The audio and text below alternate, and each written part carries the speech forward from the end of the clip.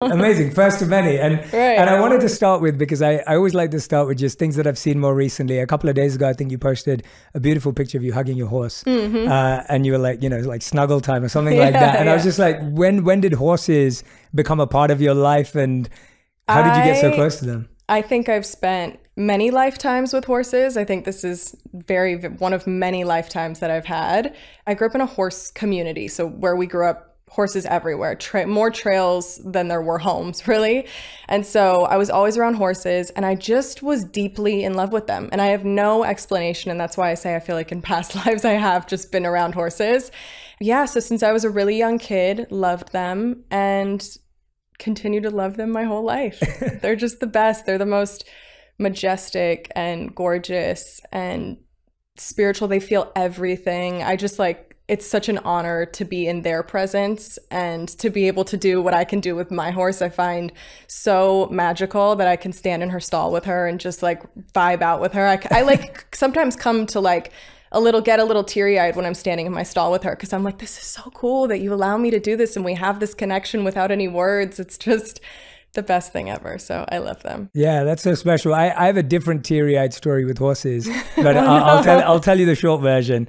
So when I proposed to my wife, who I can't wait to introduce you to, when I proposed to her, which was 8 years ago or something like that, when I proposed to her, I organized what I would consider a very Hollywood proposal. It was too over the top, and I would do it totally different today with everything I've learned. Happens. But yeah, it happens. And so we were walking by the Thames in London, which is where we're both born and raised. And this a cappella group jumps out and they're singing Bruno Mars. And then they give her a bouquet of flowers. And then I get down on one knee, I propose, we have dinner by the river. And then we walk around the corner, and there's a horse-driven carriage to take us around, to take us around London.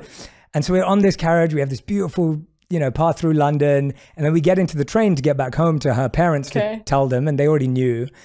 She's got hives all over her face. No and way. All over she was allergic? She's allergic to horses. And I found out the day I proposed to her. I was like, all right. So then she was she had tears. And when we got back, her parents were like, what did you do to her? At least you got to enjoy the moment. At least you got to enjoy it wasn't until after.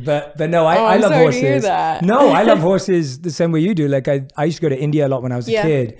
And that's where I first learned to be with horses. And they're so therapeutic. Absolutely, yeah. There's a reason there's equine therapy. It's the best. But exactly. Yeah, they make me when I'm with her. I have a few, but I'm mostly with one of my horses right now, because her name's Delandra. I didn't name her. She came with her name, but I call her Dylan or Dill.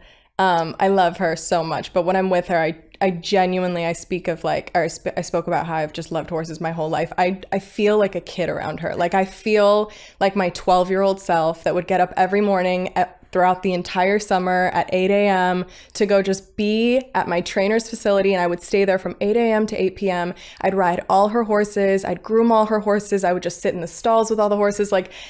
Anytime I'm with her, I just have that sense of being a child again, and it's a really, really good feeling. Yeah, so animals have that special ability, don't they? They're so whichever awesome. animal you're attracted to. And yeah. I never thought I would, but when I lived as a monk, the animal that's revered in India is cows. And you would never think of cows being majestic or, in that way, especially when you're not in India. But the cows in India have these lotus-like eyes. The eyes are just absolutely gorgeous. Stunning. Yeah. And they're so special, and they're such gentle animals. Yeah. And recently, Radhi and I went trekking with gorillas in Rwanda. And gorillas we have to go. That sounds unreal. It was unbelievable. And they're the animal that's revered in Rwanda. So whenever they have a new gorilla that's born, they have a naming ceremony with the community. I love that. It's so beautiful. And then I heard somewhere that your first job was you were a dog walker. Yeah. And so I was thinking do you have any lessons or anything you learned by being a dog walker? I think first jobs are so interesting. Yeah. No, I was always a super disciplined child, meaning to I just loved, I would put myself to bed at 7 p.m., my mom would be playing with me and my little sister and be like, Mom, it's 7, I gotta go to sleep. It's time for my bedtime. She'd be like, are you okay? And so I was always that kid. And so I think I just was always really eager to work. I don't know why. I just wanted to always have something to do, something that I felt passionate about, that I really enjoyed. And so, yeah, when I was young, I put some flyers around our community and said I would walk dogs, and I ended up getting people that would let me have their dog for a few hours and take it for a walk. So I loved animals and I liked having something to do. So I was a kid that liked to be by myself with animals. So like, I think that was a cool, very fitting thing for me, because I got to be by myself walking, but then also experience all these little dogs with me. So. Yeah, I wish I did that. I used to deliver newspapers. So that was my first job. And it's not as glamorous in London because it's raining. Was that what you were desiring, or was that No, I was just 14 years old and wanted to make some money. You're just like, I need to make some money. Right? Yeah. And so I was like, all right, I'm going to start doing this. And you don't get to, you'd see it in the movies where the paper boy just like chucks the paper at the door, but I'd had to actually go and put it inside. So my only interaction with dogs is they were on the inside grabbing the paper. Right. And so, yeah. They're barking at you. Yeah, they're barking and stuff. But I always love knowing about people's first jobs and how things started for them because of, obviously where you are today.